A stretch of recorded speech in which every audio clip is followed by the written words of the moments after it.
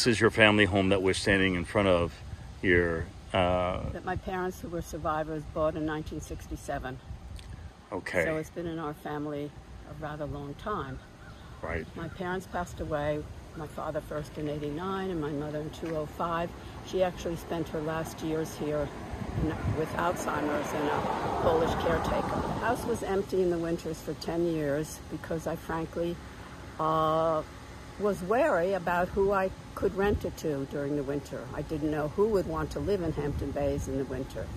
And then I learned that there are real estate agents who do deal with winter rentals, and I rented it to this woman, Julie Rinke, who presented herself as an interior decorator. She had two daughters who were in college, one a freshman and one a sophomore. Just reading now the defense that I heard now, she said she had permission to change beds and move furniture around, which is absolutely not true. She had no permission to bring in a dog or a cat, which I understand now. She is declaring she had permission. After the first, she had a first lease from September till June 18th, and that summer I could not return. There were no planes, there was no ability, nobody was traveling. And so 2 weeks after her lease ran out, I renewed it for the next, well, from July 1st till June 18th. And in January, I already told her that I was returning to the United States to spend my summer.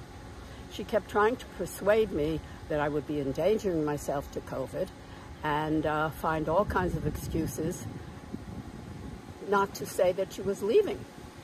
But there were times, and in an email, she would say, where did I get the idea that she wasn't leaving? And in fact, she begged me to sign a lease so she could return after the summer. But as you see, she never left for the summer. She signed a pandemic hardship application saying she does not have the funds to find another house. That is of no interest to me at this point. This is my house. I returned, flew in 6,000 miles, and I want to spend my summer here. In addition, I was astounded at the condition that I found the house in. And she said, well, if Genya wants to pay me some of my rent, I'll consider it and I'll be out of here as soon as possible.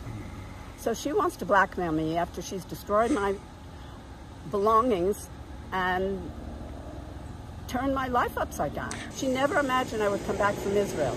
She had the audacity to think that I wouldn't get on a plane and come back here. Why? I don't know. When I told her in April even, I tried to sign in April an agreement with her. I said, I will waive your May and June rent if you sign this and promise me you will be out. Of course she didn't sign it, and by that time I hired a lawyer. It was already clear to me that this woman was doing whatever she could to stay in my place.